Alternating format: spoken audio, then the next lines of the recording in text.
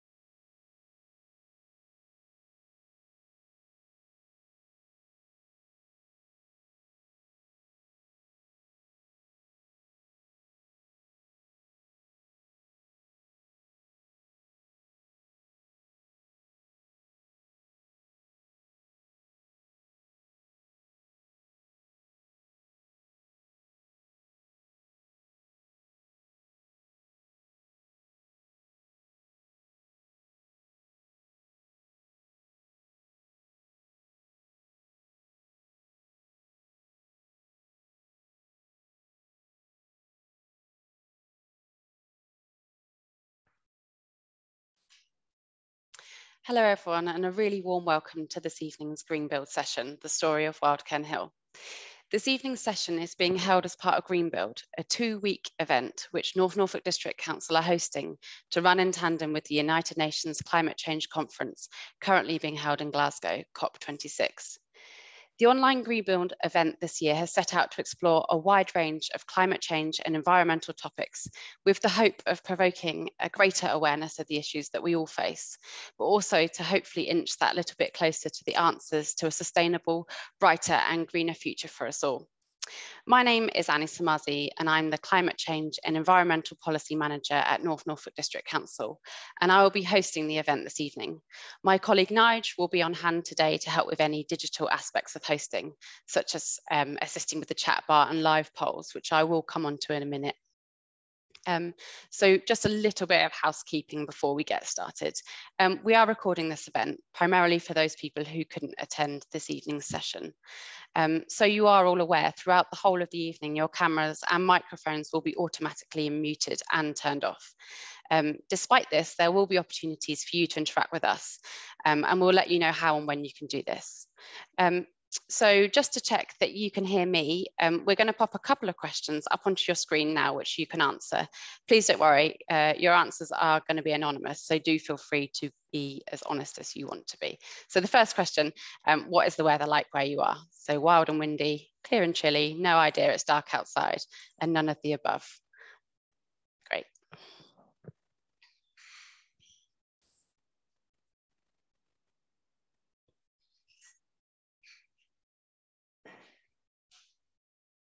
Okay, so we can pop the results for that up, which looks like most people don't know because it's dark. We know that it's wild and windy because we went for a walk about half an hour ago and got absolutely soaked here in Cromer. So next question. Have you ever visited Wild Ken Hill or a similar project elsewhere? So yes, I have. No, but I would like to. No, not sure. I fully understand rewilding.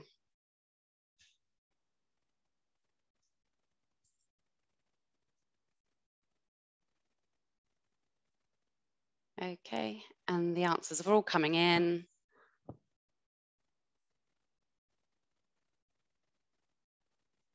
And should we publish the results of that one?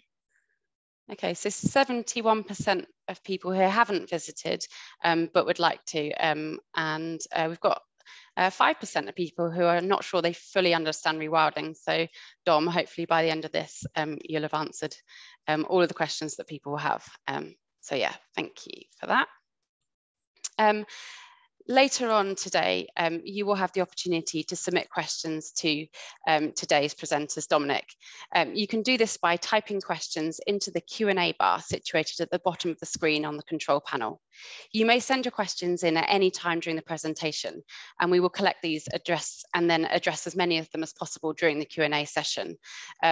We will not be able to answer these questions until that session actually commences. If you do wish to use the chat bar at all, then you can do this. The chat bar can be viewed by everyone, so we do please ask that you are respectful in your comments and mindful that, of course, Greenbuild is a family-friendly event. My colleague Nigel will also be on hand to field any quick clarifications and comments, so please feel free to use this function should you wish to. To check that the chat bar is working, and if you want to, you can now type your name in and where you are dialing in from.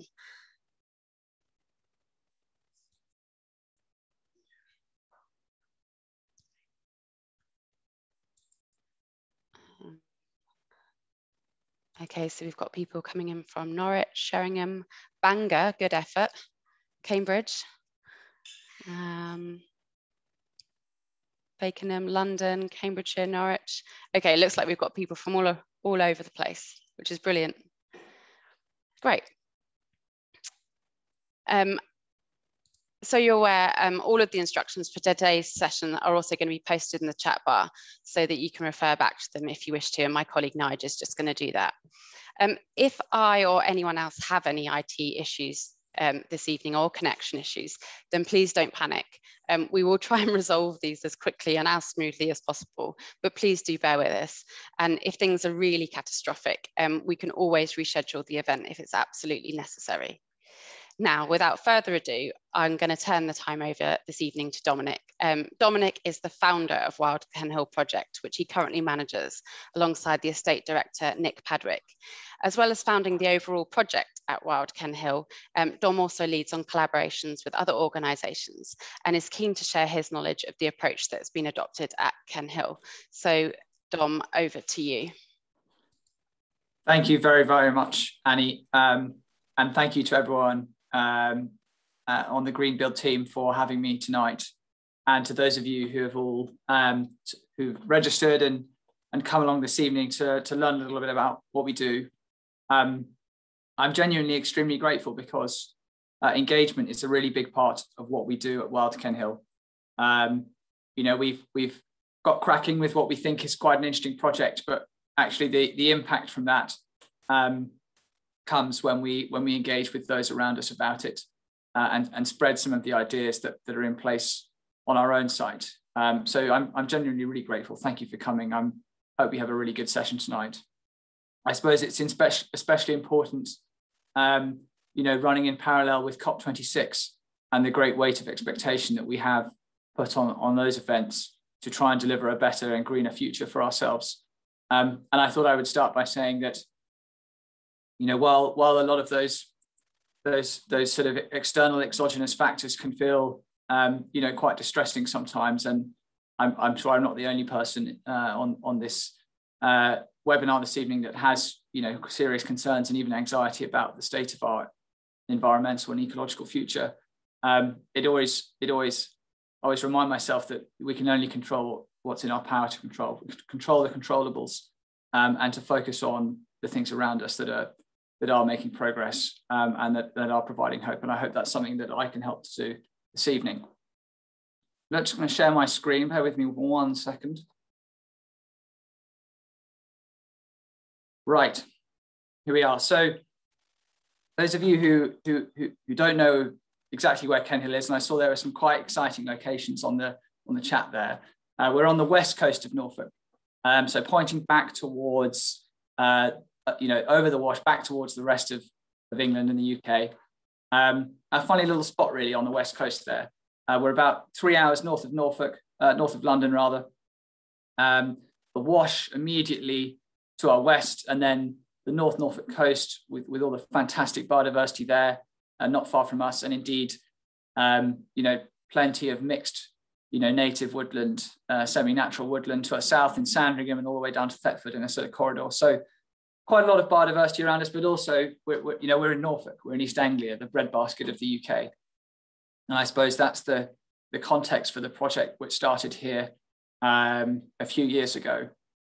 Prior to that, to the start of the Wild Ken Hill project, I suppose Ken Hill was managed in a pretty conventional way for a Norfolk land holding. You know, about 75 to 80% of the land was dedicated to agriculture. Maybe a bit more than that, actually, maybe 80, 85%. And the rest really in woodlands, mostly in one big block of woodland and other small ones dotted around. And I suppose the farming we were practicing before was, although it was conventional, it was in the conventional paradigm, it was on the nature-friendly side. So, the biodiversity, for example, at Kenhill was pretty solid. But I guess, actually what we were really doing, and I suppose what's been happening for a long time now, is a managed retreat of the biodiversity. So that's the situation we were in. It felt like we're in quite a nice place for nature, but when you start to look at the statistics, as in the UK and globally, we realise that actually, we are really in the midst of a crisis.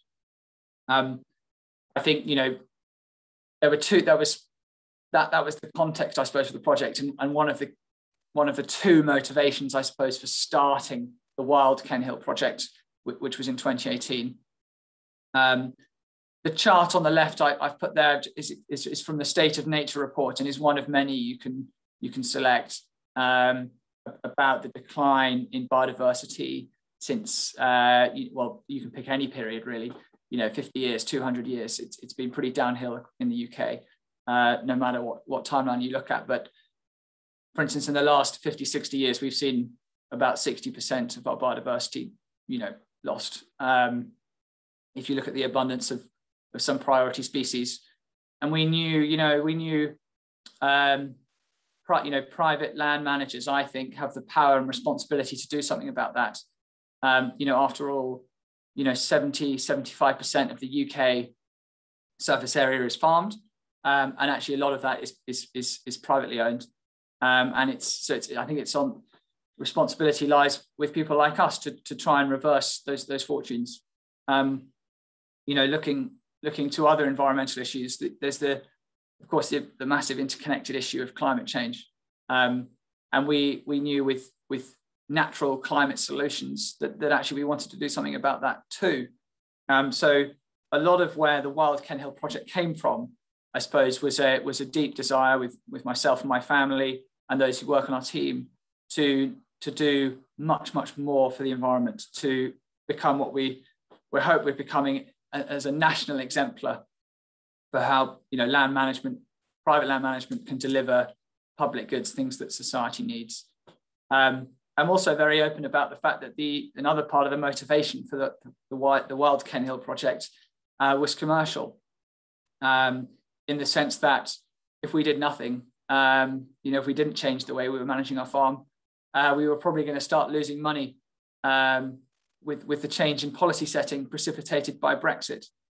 So for those of you not familiar with the impact that Brexit has had on the farming sector and is having, previously we were governed under the Common Agricultural Policy as part of the EU, and under that policy, UK farmers, along with farmers across the continent, were able to receive reasonably significant subsidies in order to boost production, really. So you would receive a subsidy per acre that you were farming. So we were encouraged to farm as many acres as we could. And that is now changing. It's being phased out because of Brexit and being replaced by a new scheme that the UK is designing. And we'll probably come back to that in the Q&A, which I think is exciting and has potential for great change. But commercially, the bottom line for that was that the subsidies we're going to get from the EU were going to be phased out quite quickly. That's the chart on the right-hand side of this slide. And this is interesting because 42% of farms in the UK, the National Audit Office estimated, don't make money without this subsidy. Huge numbers of farms don't make money without this subsidy. And farming is very volatile. So, Kenhill was a farm that made money most years without the subsidy. But when the weather's bad, as it was last farm year in harvest 2020, we would lose money. Our business would not make money without the subsidy. So actually, we realized our business was probably not going to be sustainable post-Brexit either. And so we actually needed to change. And what we wanted to do, given our environmental passions, was to embed nature in our business and to actually use nature and natural processes to deliver goods that we think society, government, and people really need. And what we came up with was, I suppose, this three-prong approach to the way we manage our land. Each of those prongs is a different land management tool. I suppose it's a different way of managing the areas based on really, their differing characteristics, and in particular their soil types. Now, I suppose the one we've become most aware of, most well known for, I suppose, is the Rewilding project. That's the orange area in the centre of this slide, which takes place on about 25% of Ken Hills, but about 1,000 acres of the holding. We've done that there because that was well, the fields I'm going to indicate with my cursor now. These fields and these down here were our worst in terms of farm productivity. There are porous soils, very, very sandy in parts, sand that blows away in the wind, doesn't hold nutrients or water very well.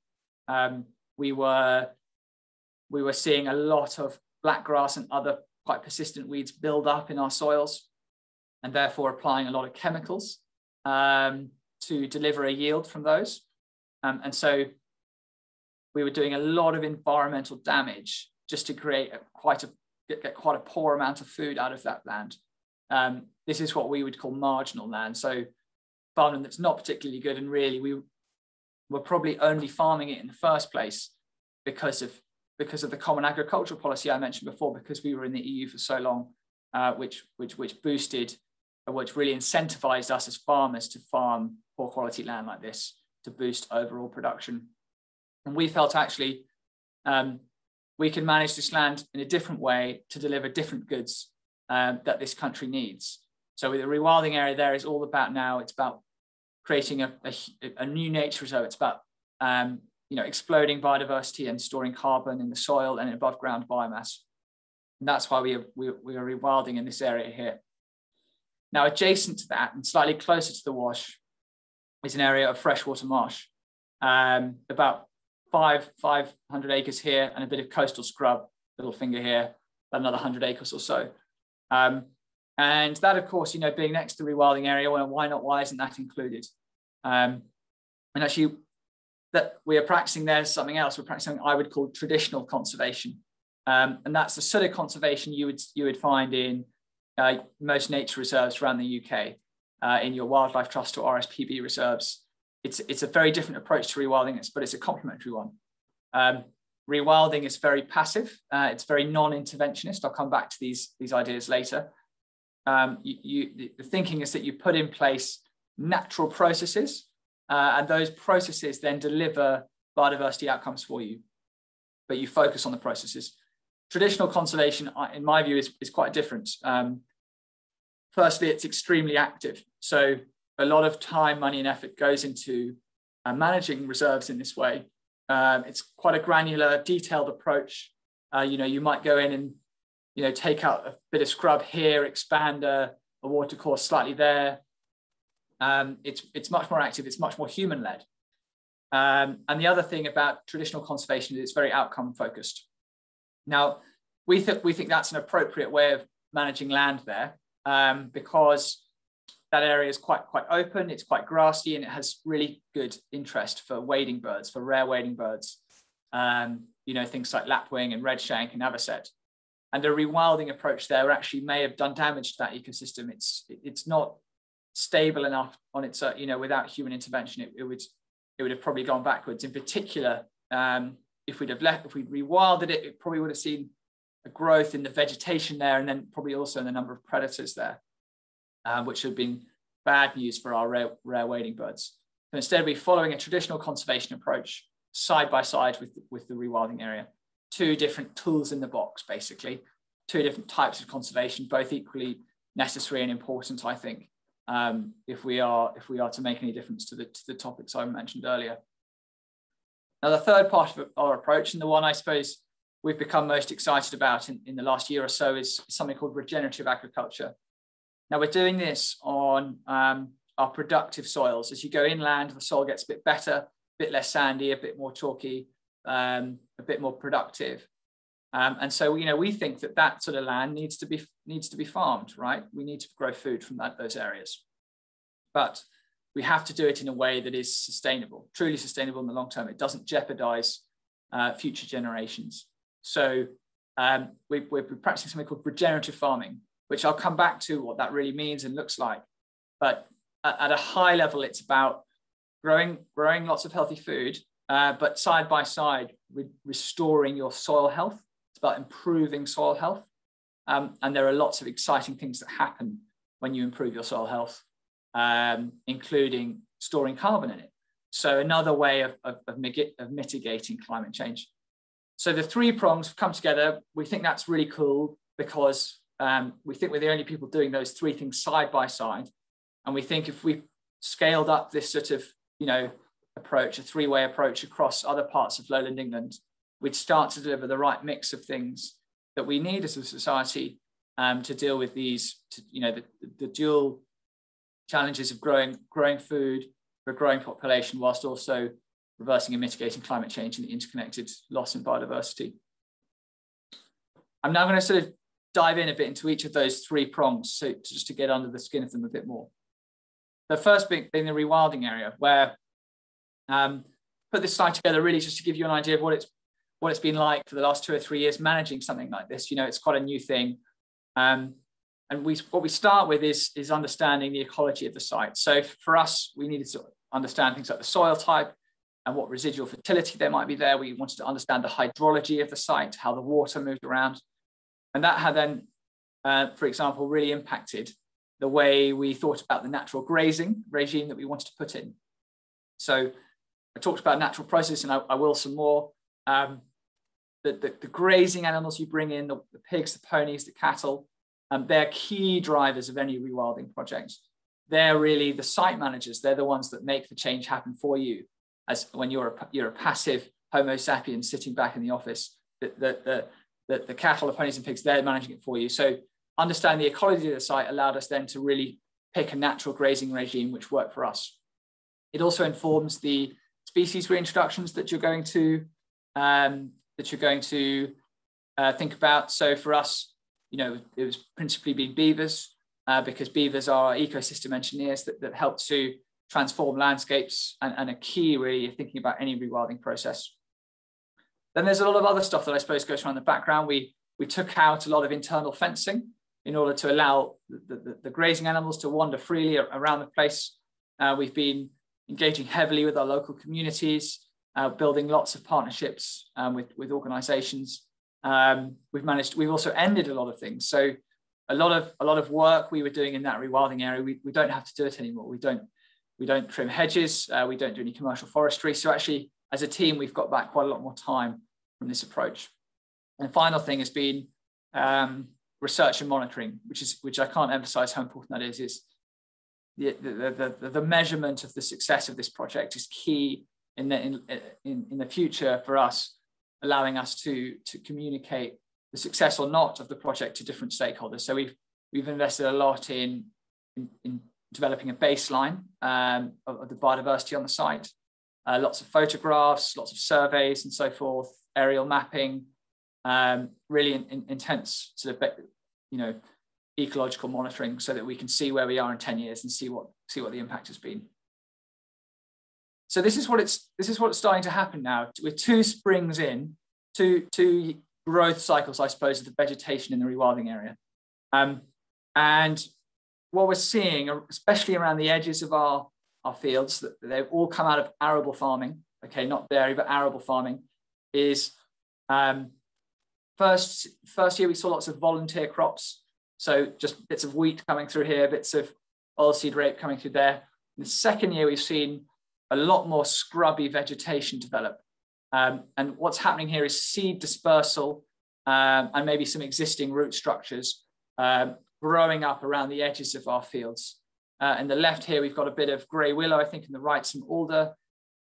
And elsewhere, we've seen lots of the hedgerow species. So, hawthorn, blackthorn, dogrose, these sorts of things, starting to grow ankle and knee height, marching out from the hedgerows and woodlands into the field. And this is hugely exciting because we've not planted any of this stuff. This is all what we call natural regeneration, right? These are species of tree and plant growing themselves, no assistance from us. And scrub, what this scrubby species, what we're seeing here is exciting, because that's a habitat which we've lost a lot of in the last 60 or 70 years, especially as we push to increase agricultural area through the war, World War II and post-war, and a habitat which iconic species like the turtle dove, we heavily rely on scrub, and species like that we've seen over a 90% decline in that period. So scrub is great to see for us. We're really excited about that natural regeneration of these native species. Now, obviously, if you, as many will know, if you leave that stuff to grow unchecked for 20 or 30 years or more, you will eventually have a closed canopy woodland, right? Where it'll have just grown up into forest, no light coming through, static habitat. Actually, woodlands are lovely, but when they're closed canopy like that and then they're not grazed, associated with quite average levels of biodiversity. So this is where the natural grazing animals come in. 20 Exmoor ponies on the left, 45 head of red poll cattle on the right. And their job is to basically enter into a lifelong battle with the natural regeneration of those species, a tug of war, that they're grazing and browsing it down constantly. And when we get that balance right, that's when we start to see some exciting biodiversity outcomes. So, these guys bring natural processes, which I talked about earlier as being keys to the rewilding approach, in spades. They're grazing and browsing, but they're also excreting the whole time and cycling nutrients. They are encouraging seed dispersal. They carry it around in their fur. They create soil disturbance with their hooves and the ponies when they take dust baths. So these are real drivers of landscape and ecological change for us. And they've done a really fantastic job in the first year or two, changing the structure of the vegetation. So all that volunteer crops, all that stuff we've seen in the first year is basically gone and been replaced with what we're starting to see is quite an interesting and diverse sward. So it's really, really excellent for the initial kind of biodiversity gains. Alongside them are the pigs, and the pigs do something slightly different. They do graze a little bit, especially in the summer, but they're sort of omnivores. And from this time of year right through till late spring, what they're really doing is rootling. It's a process of turning the soil over like this on the right here with their upturned snouts, leaving bare soil, disturbing it in the process. And that's fantastic because when they do that, it encourages any dormant seeds in the seed bank to germinate. And so these guys are actually accelerating. One of the things they do is accelerate the pace of natural regeneration in the rewilding area. But fascinating, I've also seen, in the middle of winter when the ground is a bit hard, even when it was snowy, pigs coming in, turning over soil, looking for, worms and bulbs and roots, and leaving the bare soil a bit warmer, insects kind of maybe disturbed, and then suddenly lots of birds coming in to feed, a bit like you see seagulls behind the plough. And so they're in a way providing little micro habitats the whole time with this rootling. And so again, really key process. I tend to think about the wild herbivores that we're missing from our landscape that maybe become extinct in the last 5 to 10,000 years. And one of those that we don't have in Norfolk at the moment is the wild boar, and the pigs are really mimicking the behaviour of the wild boar with their behaviour, the 4 Tamworth pigs. Another key driver is the beaver, and this was us reintroducing 2 pairs last year in March and October 2020. The impact, I have to say, has been really, really exciting. So they've got 55 acres of enclosure to roam around in and do their work. And it's actually changing. It's changing at a pretty good pace, despite that large area they have to work in. So on the left here is one of a few dams that we've seen built now. And this one is actually, in the last few weeks, I've seen them come back to this dam and add a kind of layer. And the water level behind it is much, much higher now. And that's kind of the case throughout that enclosure. The water levels have just gone up quite a lot. The other thing, of course, they're doing is knocking over trees. So seem to have gone for a lot of young sycamore and also white poplar like this they've gone for in particular. And those are just two of the key things they do, the two key natural processes. One is raising water levels and the other is opening up the canopy and letting more light in. And what they're really doing is overall, therefore, is creating a bit more of a messy, wetter, wilder kind of area. The area they're actually in, and if you look at old maps, it's called the Fen. About 200 years ago, the Fen. So very open, wet landscape, drained and then planted upon in the last 200 years with trees. And so these beavers now are actually kind of reversing that process. And we call them ecosystem engineers because that wetter and wilder areas, they actually host a whole range of other species. So whether it's aquatic plants and aquatic invertebrates, reptiles, amphibians, fish, otters and other mammals like water voles, all, and the birds and bats that feed on those inverts, all actually benefit from the habitats created by beavers. So again, I'm here tonight giving a webinar with all the time that I've been given back, but not having to farm this area, and the beavers and the cows and ponies are out there managing the site for us, delivering benefits, and that's what's really exciting. I think is the way we're working with nature to do this. So then next door, the area of traditional conservation, the freshwater marshes. Now in 2019, the winter of 2019, we embarked on quite a big project there to raise the water levels by about a foot. That's us up here. You can see we're not afraid to get involved when we need to. We had several diggers on site for 3 or 4 months. A lot of earth was moved. And this on the right-hand side, you can see this was that winter immediately after we'd raised the water level. It was pretty dramatic. And we just had a bonanza, huge increase in the species use of that area. Subsequently now using the sluices that we've put in place to quite accurately measure, we'll finally, I suppose, tweak the water levels as well as the grazing pressure for target species. So, earlier this year, it was a bit wet in May. We could see the water levels rising and rising, and they were getting quite close to some of the lapwing nests that we'd seen. And so we just took one board out of the sluices, just so those nests wouldn't get too wet. So it's just an example of us being very involved and actively managing the landscape. Exciting thing about that, this spring, seeing 67 avocet, 7 redshank and 20 lapwing pairs on nests. So really, really good outcomes for us in year one or second year rather of after the raising of the water levels. And our challenge now is just to get better at managing the site with those high water levels. I should say both this project and the rewilding area, and actually a lot of the options in our regenerative farming system have all been delivered in a really close partnership with Natural England, who are really fantastic advisors to us and should definitely make known that none of this could have happened without them. So thanks to those guys. The third part of our approach then is the regenerative farming. And I won't bang on too much about the definition because it can get a bit technical and maybe academic, but the key idea is we minimize the amount we disturb the soil. So we don't do things like ploughing. We maximize diversity of crops. Diversity is good, heterogeneity is good, we know that. We like to keep the soil covered and a living root within it. So what you don't want to do is plough and then leave bare soil over the winter with a small winter drilled crop in it.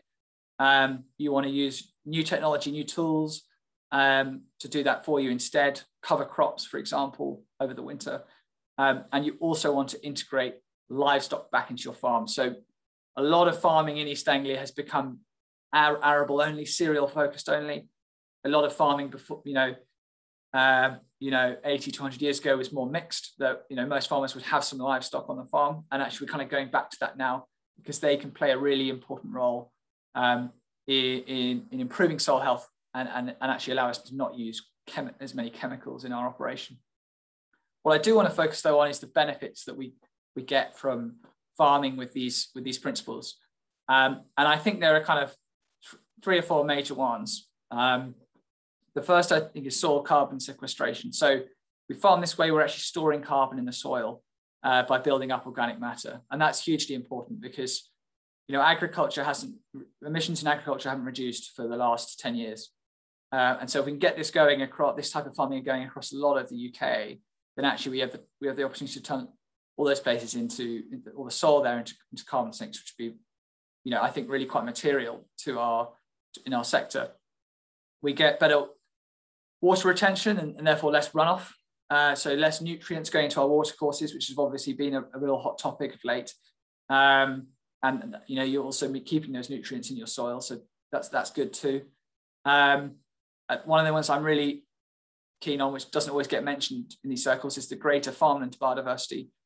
Those of you who watch Spring Watch will have seen lapwing nests, skylark nests, and one we didn't get on there, but stone curlew, all those species bred, within our farm this year. With the stone curlew weren't successful, but all those species were attempts to breed, in our farm this year, not in nature reserves, but in the farm. So by building biodiversity in our soil, we can then improve the whole ecosystem, and that's really exciting.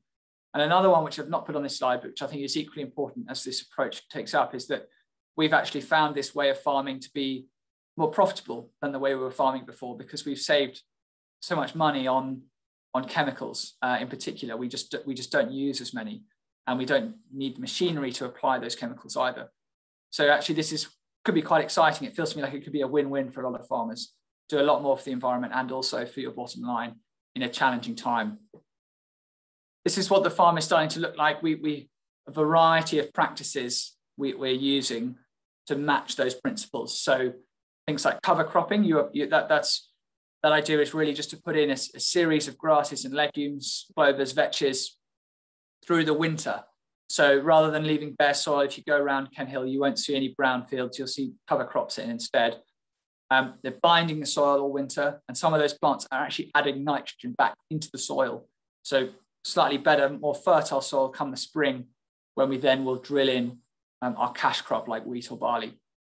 A lot more nectar availability across the farm because we're using much more pesticides.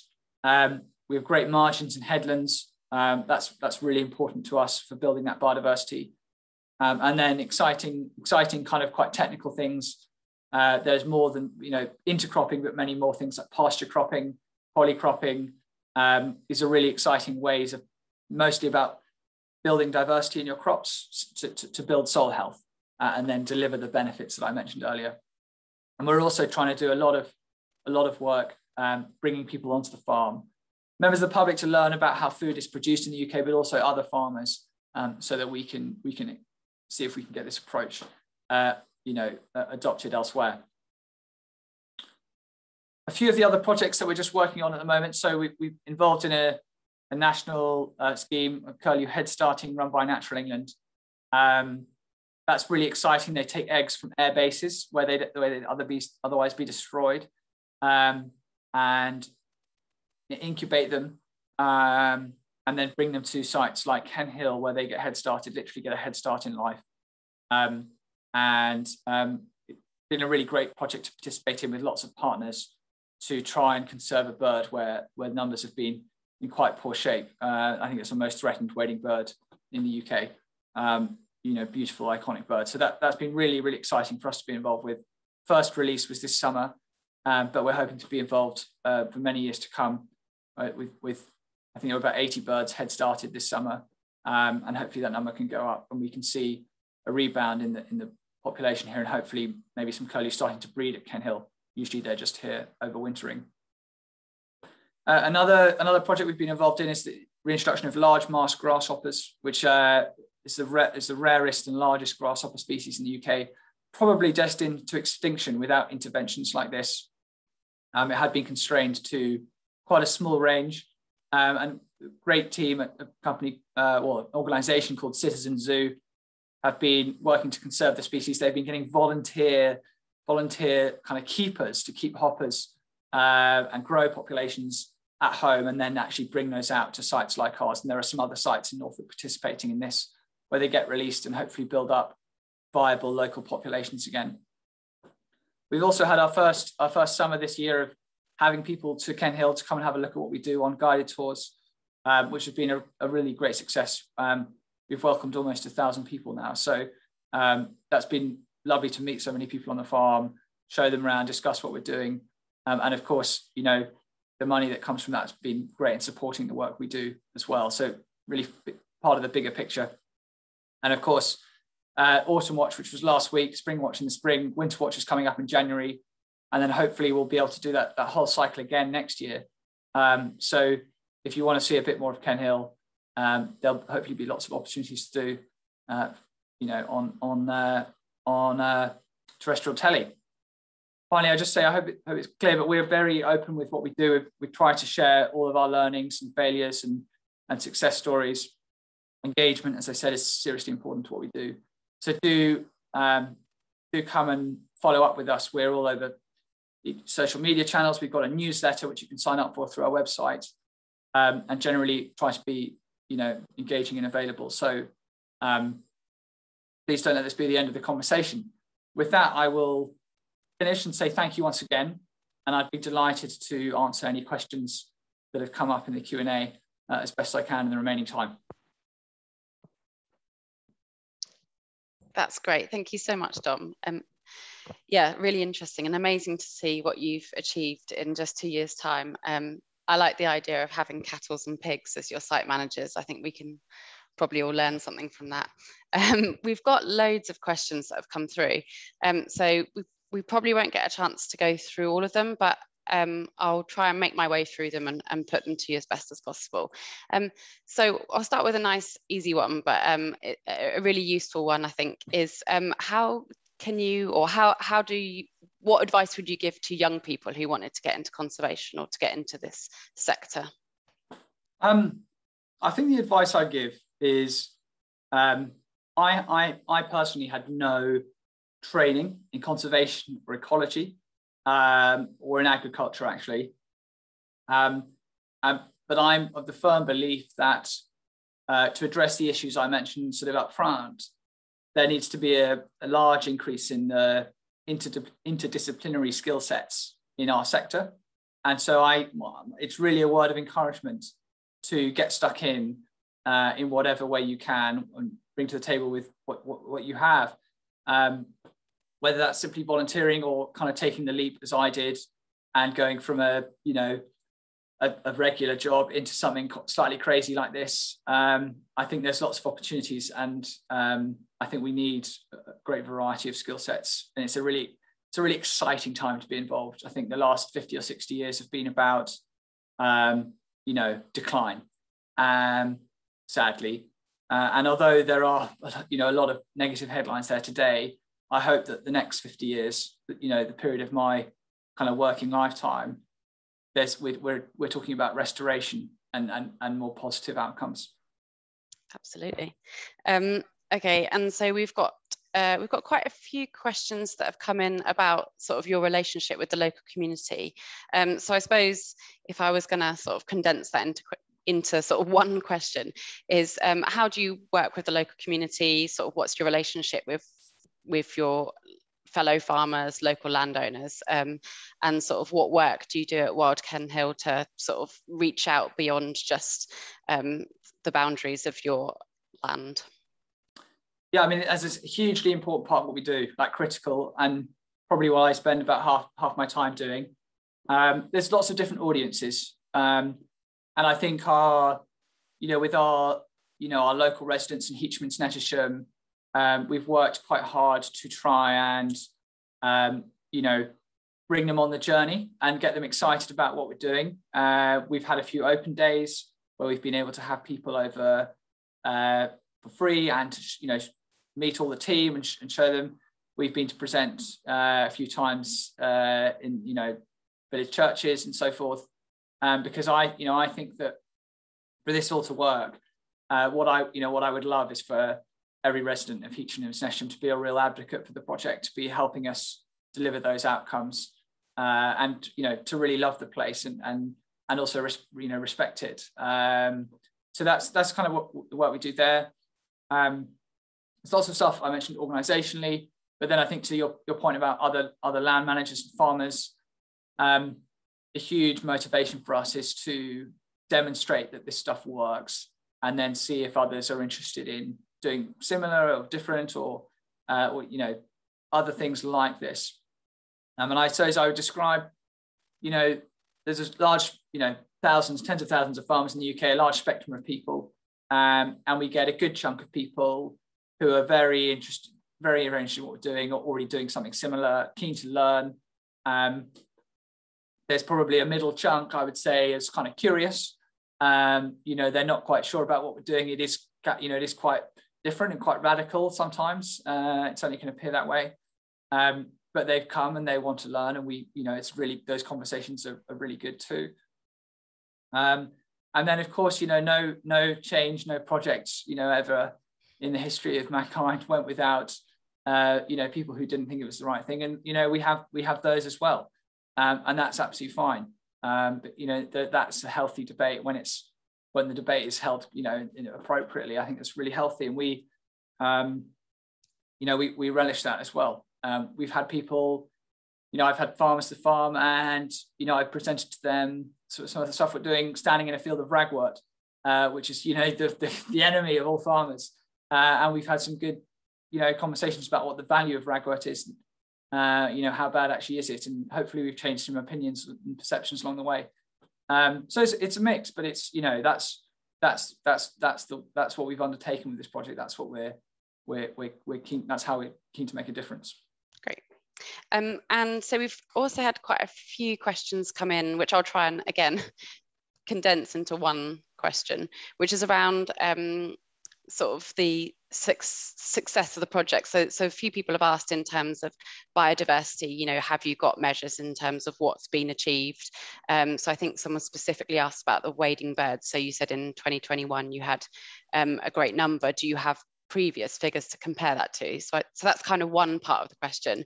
And then the other is in terms of the actual the yield of the farm. How is that now working in comparison to how it was before, and sort of have the results of that area that you've you've got it. Got it. So I think so on the biodiversity side, the major surveys that we're running, the really big ones, are kind of at 3 to 5 year intervals. So this is for the rewilding area in particular. So the first time we'll repeat those surveys will be next year. Anecdotally, we've seen some really cool stuff in the meantime. So, for example, we've gone from between 1 and 4, singing male woodlark to 9 last summer in just 2 years within that rewilding area. And we've also seen, just to the eye, you can go out and see there's just a huge increase in the abundance of invertebrates. So that all that stuff will hopefully be captured in the rewilding area again next year, and then in following years too. On the marsh itself, so that's something we collect annually. I think the best way is to go back to the numbers pre-increase in water levels. So the avocet, I think, was something like 7 pairs up to 67.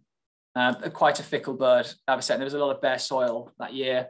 So a lot of those probably had come from neighbouring coastal sites where they've been breeding before, and maybe that 67 will come down a bit in the coming years as they return, but that's a huge tenfold increase. Lapwing, I think, was similar, was around, I think on the marsh, in an average year, maybe for the 5 years in the run up to raising the water level, we'd have 5 pairs of lapwing, and that went up to 21 on the marsh and 30 across the whole state. So really decent improvements, and we try and keep a handle on all of that data as best we can. And one of the guys who joined the team last year to aid us with the change of practices, that's part of his role, is dedicated to doing that sort of stuff. On the farm side, again, the huge amounts of data gets collected. The thing with farming data, because it's volatile, you need to take things with a slight pinch of salt, because you can't really see trends until things have been going for 3-5 years, because the weather. So last year, for example, was a terrible farm year. Yields across the UK were down 30 or 40%. I think that notwithstanding, what we've observed is that our yields on the farm are roughly comparable to our neighbours.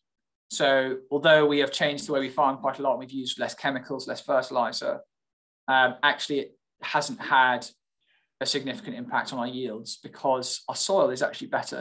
It's healthier, it's more fertile itself, there's more nutrients in it. So the crops, we're sort of nourishing and looking after them in other ways. In terms of Costs, though, and fixed cost is something you can compare year after year. We've seen quite dramatic decreases in those, very fast decreases, and therefore our overall profitability from the farm has actually gone up. And we're getting to that's a bit of a journey we're on, and we won't be finished for we won't be where we want to be for another 3, 4, 5 years. But I think we're quite close to a point now where if you took that subsidy completely away, we'd be profitable come what may. Whatever the weather, we'd probably be all right. And so we're kind of getting towards our goals on the commercial side as well. Okay. Interesting. And so this is actually one of my questions, so I'm sorry for for butting in and asking. But I know when you were presenting, you mentioned that Natural England had been really supportive. I was just, if you're kind of a smaller landowner or kind of farming elsewhere in the country and you're interested in a project like this, do you think that support would be available as well from Natural England, or do you think that they would kind of gave you more support possibly because of the location, or anything that you were doing specifically? Yeah, I mean, so on the one hand, I won't lie, we've the size of the farm here and the amount of biodiversity in other places like the Wash merits quite a lot of attention from Natural England, and so we've been really lucky in that regard. One of the things about Natural England, and I guess the other thing before I come to that is rewilding and the way we're doing it, and I suppose we're hoping that tourism and nature-based tourism will actually help to support that in the long term and make that viable. That's probably not an option available to every farmer. We're on the Norfolk coast, which we all know is pretty popular come summer, and so it does offer us as Kenhill an opportunity to make this work. That won't be the same for everyone, and so I can never say it's a one-size-fits-all tool. It's not. It'd be inappropriate in many areas, commercially and actually ecologically, as I mentioned before. But what I would say is that the regenerative farming is something that could be applied in all farm settings, and you don't need Natural England for that. The exciting thing, I think, is we don't, as you guys were saying to me before, we don't want to get into politics, but I think Natural England did have funding cuts for quite the last 10 years basically, and they did have a huge funding increase last year. So I think they would admit that the support they can offer to land managers and farmers like us is not consistent across the country. It can be patchy, but we hope that funding increase, which is around 50%, will actually help them to deliver, build more partnerships with people like us to deliver the outcomes that we all want to see from the way we manage land. Okay, brilliant. And so in terms of your involvement at Wild Kenhill, is there anything that you sort of look back on and think, oh, that was a bit of a mistake, or I would definitely not do that if I was to go back in time? Yeah, it's always a difficult one. I mean, I think, you first admit we very early doors, we mismanaged some of our communications around the fencing. So, we took out a lot of internal fencing, but we also had to put up a perimeter fence. And, we tried quite hard to get the message out about that we were doing that. But at the time we just weren't known about. We didn't have really any presence on social media, and the message we did distribute just didn't get widely heard. So there was some confusion early on about why suddenly a fence had appeared. Was it to keep people out? And that was never the case. It was to keep the stock in, the natural grazing animals in. And so there was a bit of tension around that, and hopefully we've kind of got through that, and people kind of have begun to understand why I've done that. I think if anything, I just sort of, I hope the whole thing, we've been lucky. It has gone quite well so far. I hope we continue to make good progress, and sometimes it feels quite fast and sometimes a bit scary. But I think that's kind of the urgency that's necessary actually to deal with some of the issues that I described early on. It's just serious stuff, and we've actually got a deadline. So I think let's kind of get on with it. Brilliant. Right, I'm just going to have a look. We've got lots and lots of questions coming in, so I'm just going to have a quick look at them, and then we've probably got time for maybe 2 or 3 more. Okay, so probably a quick question, which is coming from Anne, which says, what's the difference between organic farming and regenerative farming? Really good question. And if I wasn't a farmer, I'd be confused also. So there's no shame in that. So organic, which you probably already do know about, which, because we're widely marketed now, organic is sort of chemical-free farming, so without any chemical pesticides or fertilizers. Now regenerative, although that's often a result of really good regenerative farming, actually doesn't prescribe that as a technique. So organic is quite prescriptive, I suppose. Regenerative is about applying a set of principles. So, in a way, sometimes, quite a lot of organic farming could be seen as a subset of regenerative farming, because it's actually embodying all of those principles. There are also some practices used in organic farming, in particular the use of the plough, because that's how organic farmers sometimes tend to deal with problems with weeds as they plough them back into the soil. That wouldn't be consistent with regenerative. So there's quite a lot of overlap, but not total. And I think what the big difference, I suppose, is regenerative is quite undefined at this stage. It doesn't have any standards. Really, it has some principles that we talk about between ourselves as farmers, and we try to adhere to. But there's no rubber stamping exercise which goes on. It's a young movement. It's quite a wide and diverse movement at this stage, and so we'll see how that pans out over time. Yeah, and I guess that's interesting because in some ways you can sort of pave the way and set that agenda, but it's also difficult when to define it at this stage. Okay, so a couple more questions. So just a quick one. Why is it called Wild Ken Hill? Good question. Well, so we're formerly really the Ken Hill Estate. That's the name of the farm. Wild is what we're trying to do. We want to work with nature and be a wilder place. So wild is we've affixed that to the name, prefixed it to the name. But the name Ken Hill, we're a little, to be honest, still a bit loose on where that's come from as well. It's on older maps, it's spelled C-A-E-N, Ken Hill. And I've heard some talk about that word being used in, I think, old British dialects being associated with knowledge. And there's quite a lot of archaeological interest around, like Icenian, Iron Age archaeological interest around. So the Snesham hoard, if you've ever heard of that, in the British Museum, was discovered at Ken Hill. And so maybe that's where it's come from, but we're actually not entirely sure on the provenance of the Ken Hill itself. There is quite a, for Norfolk, there is quite a chunky hill in the centre of the Rewilding area, a wooded hill, and that's the place name itself. But as to the provenance, I'm not actually 100% sure. I'm sorry. Oh, that's fine. I thought it might be that there was something to do with someone called Ken. There's no one called Ken. Yeah, so it could have ended up being Gary Wildhill or something, but it's just just how it panned out. All right, okay. And last question before we wrap up, because it's nearly 8 o'clock, is what next? What species are you thinking of introducing next? That's one of the questions. Well, I think on the reintroductions, we've done a couple, and they're great. We think we do them when we think that they have real conservation merit and are additive to the system that we're building here. But we're not trying to we never want to reintroduce stuff for the sake of it. So at the moment we haven't got anything in the pipeline. People are probably aware we gained a license to run a sea eagle project here, which unfortunately we can't run ahead with next year. But the great thing about that is we've established that project can go ahead in East Anglia. We've established its feasibility, and so I'd expect that to happen, if not at Ken Hill, then somewhere else this year or next year or quite soon.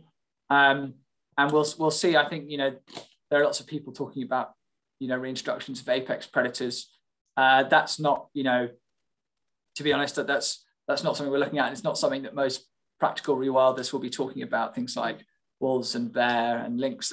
It's certainly right. Today it's not a reality. It's not possible, and it kind of, in a way, distracts a little bit from the core message for us, which is about building, using land management to deliver public goods for people, wildlife, and climate. That's what we're all about. And if reintroductions fit into that, then great. But for the moment, we haven't got any in the pipeline, I suppose. Great, that's wonderful. I think we're just about time to wrap up. I should say we've had a huge amount of questions that have come in for you, Dom, and I'm sorry everyone that haven't been able to, or we haven't been able to sort of get through them all. But shameless plug, Dom, you are with us again tomorrow afternoon, I should say, at 2 o'clock. Yeah. And you'll be joining us with Jake Fines and Professor Tom Williamson from UEA. So if you do want to hear more from Dom and hopefully a chance to ask him a question, then you're more than welcome to join us tomorrow. Thank you so much, Dom. It was really, really fascinating to hear from you. And thank you for giving up your Monday evening. And thank you for everyone else who's attended. We've got 2 weeks more of sessions, so feel free to join us. And thank you everyone, and good evening. Thank you from me also. Thanks everyone. Bye. Bye.